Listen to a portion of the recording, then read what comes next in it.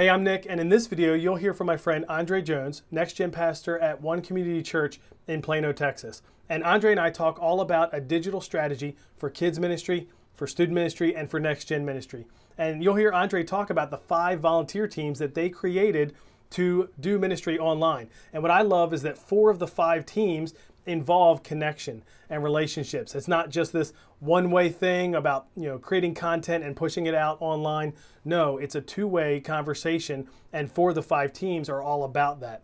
You also hear him talk about the 3 categories that they put families in as they follow up with them to help make sure they're engaged. So you're going to love this conversation, and this is one of many interviews that are kind of bonus content as part of the new digital church course.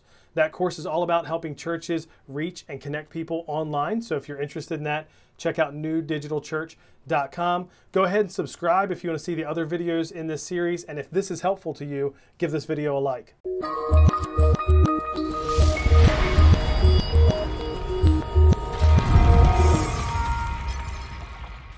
Hey, Nick Blevins here, and I'm here with my friend Andrae Jones. Welcome, Andrae. Hey, Nick, what's going on, sir? So tell us about yourself and your family and your church as we get started. Cool, man. Once again, I'm Andrae Jones. I'm out in Plano, Texas, which is like north of Dallas, because everybody comes to Dallas and they just assume like everything is right around the corner. It's not. And so I'm north of it. Married 11 years, 2 kids. Like all of my kids are out of kids ministry now. And so I have a 14-year-old and now a 12-year-old. And so, man, I've been at One Community Church. We're like 5 campuses now because everybody has an e-campus. And so 4 physical, 1 e-campus, and just been loving it, making it happen. And so that's me in a nutshell, kids, wife, ministry, making it happen. Awesome. We're going to talk about digital ministry, specifically in NextGen and kids and students, and like, what does that look like? And so I'm just curious to hear more about all the things that your church has been doing in the digital world. COVID-19 obviously started that for you, but those are things you want to keep in place. So let's just start with your children's ministry and what that looked like in terms of, instead of like the weekend option, or if you didn't come that weekend, what does it look like online? What are you offering there?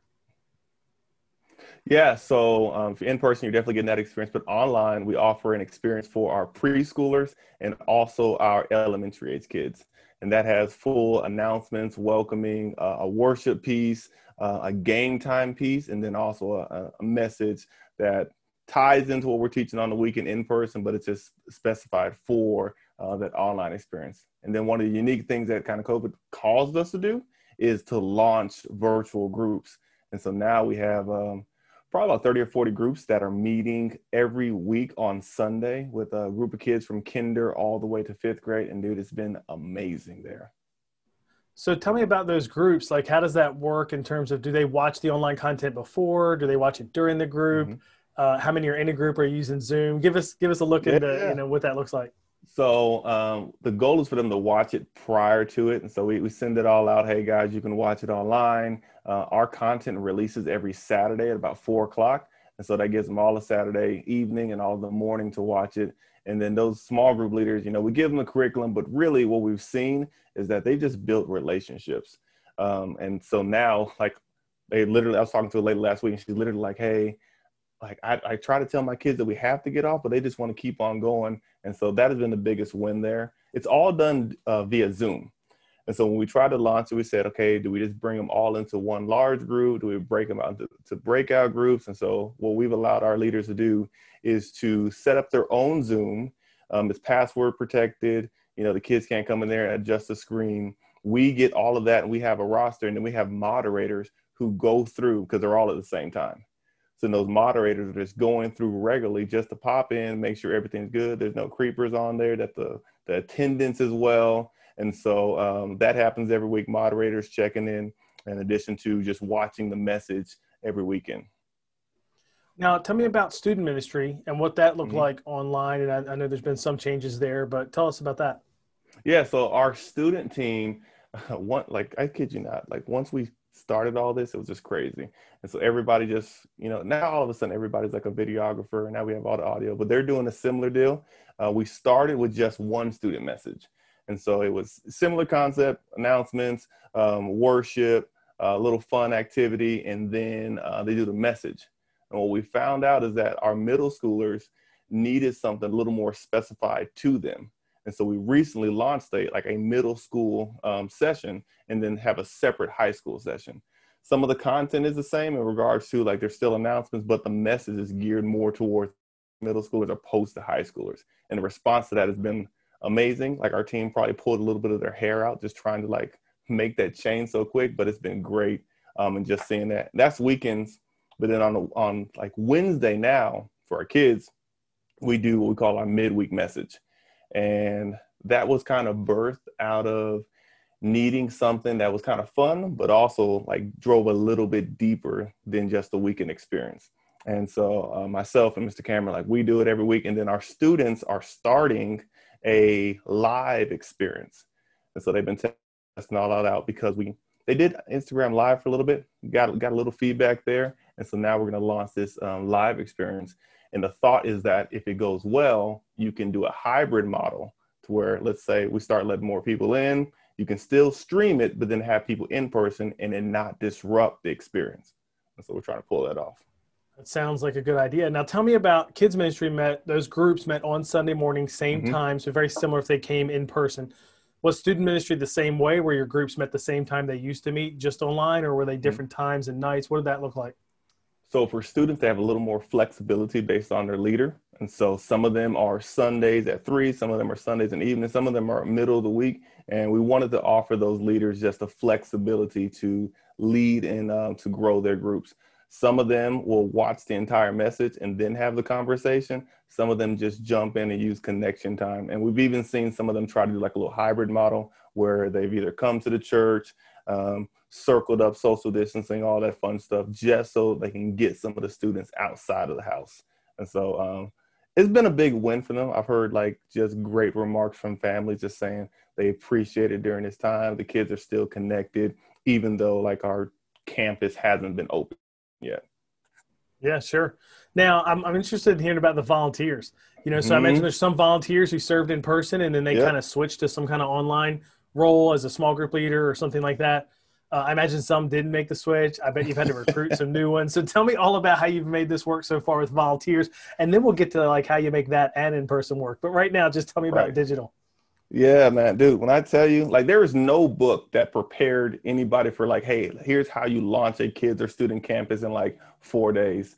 And so literally once it launched, we polled all our team and we just said, hey, here's some opportunities. So we broke it up into tutoring because we want to be able to provide online tutoring because we saw that kids were struggling just with doing everything at home. So we said, if you want to tutor for about an hour a week, come be a part of that. Care calls was another area. And we said, hey, if you just have the gift of gab and you just want to love on some people and shepherd them, will be a part of our care call team.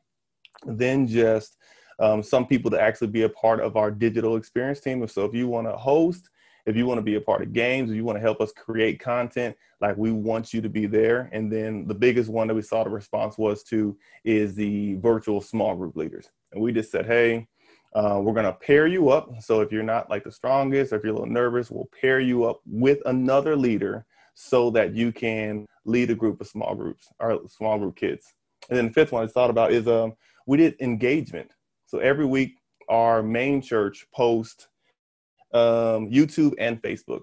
And so we have a team that is actively engaging, commenting, reaching out. Tell me your first time guest. How can we get you connected? And so we invited them to serve still within our kids and student group, but be on those platforms so we can keep them connected. Now, I think you said the virtual small groups leaders, that was like the biggest response. Yep. How else did it shake down? I mean, did you get it basically what you needed in these other areas? Tutoring, for instance, comes to mind. Like, how did it shake out in terms of who went where, and did you have enough for all those different areas? Yeah. I don't know if you ever have enough. I think for tutoring, it just kind of said, here's what we can offer. And so based off of our availability, we said, hey, here's what we can offer these X amount of slots. We got about 30 tutors right now who are online. For care calls, there's probably about 10 that came there. For small groups, I think it's probably about 65 small group leaders who are engaged there. And that engagement team has about 20 who just jump on there, which then you're wondering, where's the rest? The rest were saying, hey, I don't really want to do digital because I'm zoomed out and I'm tired of being on everything. So when you reopen, you let me know. And so we just kind of kept them in a rhythm, loving on them, caring on them. And then when we reopened, I was really surprised that we sent out another survey and people were just like, I am ready. Because I'd seen churches, I'd seen the groups, I had heard responses. And so like that kind of blessed my heart, but we still got a lot of work to do to make that happen. But them serving digitally has been amazing. The group that's been doing our recording and then coming out, like they're literally family. And so we hang out whenever we're there, we laugh. Our producer gets a little mad because she's like, hey, we got to keep going. We're like, yo, when's the last time we actually hung out with people? So it's been good digitally making that happen. Did you find some people, because I feel like we got a little bit of this when we made some of the same kinds of shifts and we recruited people to, like you called it, your digital experience team. Mm-hmm. Did you get new people that you never knew would be in that kind of role or had that kind of skill or ability? Was it a lot of the same people that did large group in person and they just made the shift? Like who made that group up? Combination. It was probably, if I had to split it, it's probably 80 that already were serving and about 20 new. And some of the people that are now doing our digital, so there's one story that comes to mind, a lady by the name of Esther. So we were literally just doing care calls. Hey, what's going on? How are you? And we talked to her and she said, I want to get connected. And so we're like, okay, cool, come on out. And her energy was just amazing. Anytime she gets on a call, anything, you're just like, who is she? So we invited her out. She watched for probably a month, and then like she jumped in one of our games, and she has been one of our best host game time people ever. Same thing, we got a lady named Caitlin. So like some of them just, maybe they were starting to serve right around when everything started to shut down. And so we just kind of tapped them on the shoulder and said, hey, would you be interested in being a part of this? And so some of them jumped in there. But one of the ways that we use to reach new people is anytime we have an online experience and we say, hey, this is an event, we did these party in places, we do on the weekend, we do our messages, we put little next steps comments in there. So anytime we do that, there's always a call that says, do you want to take your next step? And we've gotten parents who said, okay, now I want to be a small group leader. We've gotten parents who want to be on our parent council. And so those families are just looking at our weekend experience and they're finding the pain points and they're helping us to resolve those. And so whether you sign up to be in a small group, whether you sign up to be baptized, whether you sign up for one of our events, there's always something that says, can we help you take your next step? And that's how we've gained new volunteers over this time.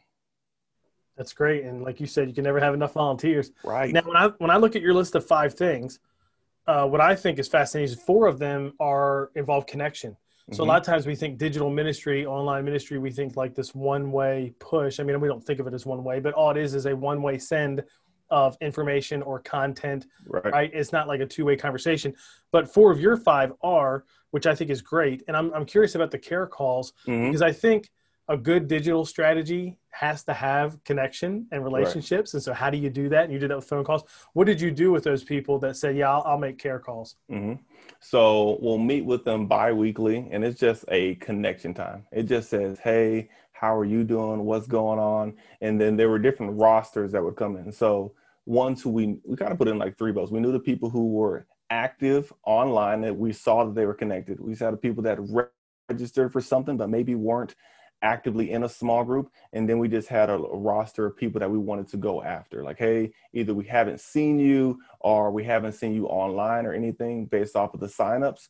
And we ultimately just said, hey, here's a Google sheet. We gave them all the scripts and then they would just put their notes in there so that we can see. And we did a little ranking system. So A means like, oh my gosh, I love everything's great.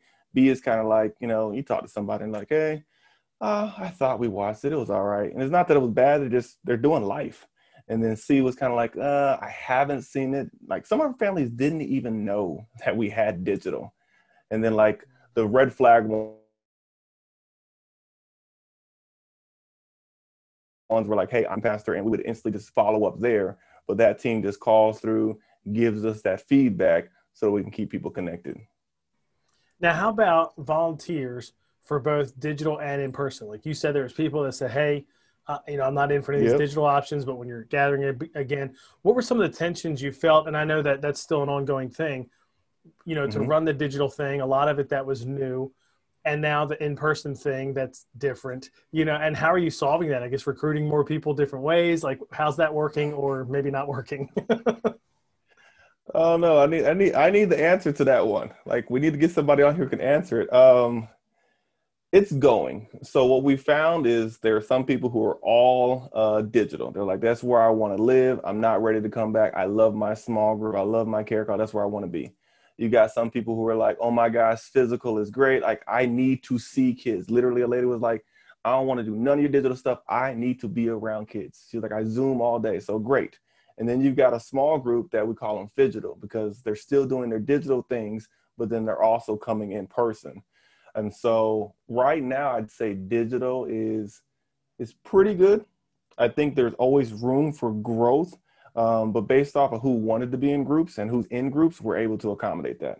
On the physical side is where we have a whole lot of work to do, just because we're like our people are excited about coming back to church, but then there's still a mix of all right, what are y'all doing? What's the safety procedures? How many kids are going to be in the class? And so you're trying to ease that, but also encourage them, hey, let's do this. And I think I was actually talking to one of the groups that you let me lead, the number 9. And one of the ladies on there just said, hey, man, what we needed is somebody who was a champion of fun. And so now that they're actually coming back in person, we're trying to remove all the fear and all the mask and all that and just remind them of the why. Like we get a chance to connect with kids. We get a chance to encourage them. Families have been waiting and we get to do this together. And that rallying has helped keep the team as well as I think bring new people. And then also just using social media, expose what's happening. So, hey guys, here's the service. Here's our volunteers. Smile, post that because I think people want to see that it's going well. And so, but we got a whole lot of Yeah, work to do. Like I got to call, sure. connect, everything, hustle, whatever I got to do. Yeah, it's like rebuilding it in some ways, especially to do both well. Now, you mentioned there's something like 6 digital experiences a week, you know, between all Mm-hmm. these things for kids and students, but one of them we haven't talked about yet are parties and places. So tell us Whoop, about that. whoop. So party in place all started because our lead pastor, he invited me to meet with some school leaders. So he meets with them regularly about once a month. And so on this call, they're sharing, and this is right when everything shut down. And so school, they're trying to figure it out. Kids aren't going to school. And so we just said, hey, how can we serve you? And she just said, the seniors that are getting ready to graduate, they have no prom, they have no graduation, and they're just like struggling. And so we heard that, and so we said, what can we do? Um, so we connected with some of the local people, connected with the local radio station, connected with like all of our campuses, and we pulled off what we call Party in Place. And so literally it was a Friday night experience. It's all online. They can tune in for whatever they were. Like it don't matter where you're at, on your tablet, on your phone, cast it. And it was probably one of the biggest turnouts we ever had. We gave away an entire car, like craziness. We gave away an entire Nice. car. We had like the Zoom thing or the FaceTime. We drove to the Yeah. girl's house, knocked on the door, and we're like, hey, here's your brand new car. And it was like mind blowing just to see the response from it, that they were just like, thank you for doing something for us. We needed this. We needed to take our mind off of everything that was happening. So it was a beautiful thing to see.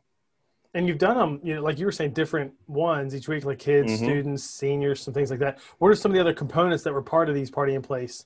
Yeah. So depending on what it was, there's a worship part of it for like more so for our kids side. There's a little bit of worship. There were giveaways because everybody loves giveaways, and so I think for our teachers, every minute, so we did an hour event. Every minute we gave away an iPad. Like literally, the little scroll is going around. Like boom, you get an iPad. You get an iPad.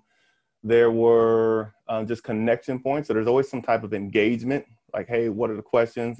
Depending on the age group, there was an opportunity for them to see themselves. So we didn't want them just to see all the old people. We wanted them to see some of their peers.